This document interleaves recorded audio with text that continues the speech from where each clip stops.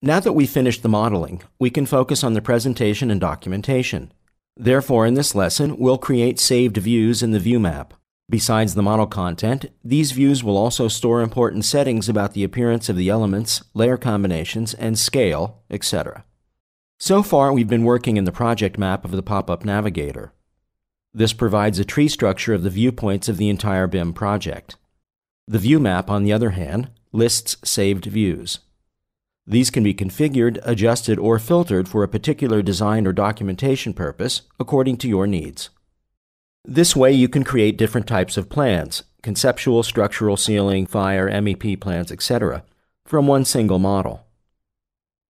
By default, this contains a predefined folder structure for architectural and structural plans filled with the existing stories, sections, and elevations.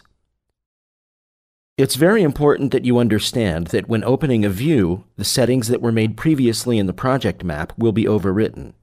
In other words, the project map inherits the settings stored in the views. ARCHICAD has some default views.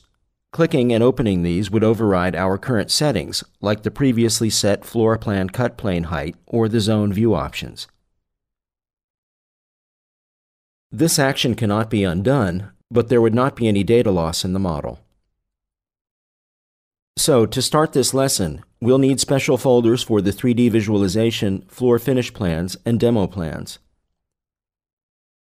Turn on the pop-up Navigator, click on the top left button, and choose the Show Navigator command. In the Navigator palette, open the view map by clicking on the third icon from the right. Select the topmost item in the list.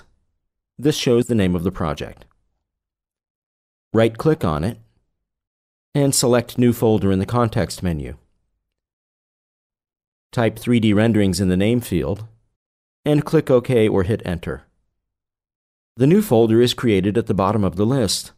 Select this folder, and drag it under the Details node. Be careful not to move it to any of the existing folders. Select the Structural Plans folder, and drag it above the Floor Plans folder. With the Structural Plans folder still selected, use the View Name field in the Properties panel to change its name to Demo Plans. Change the name of the Ceiling Plans folder to Floor Finishes Plans.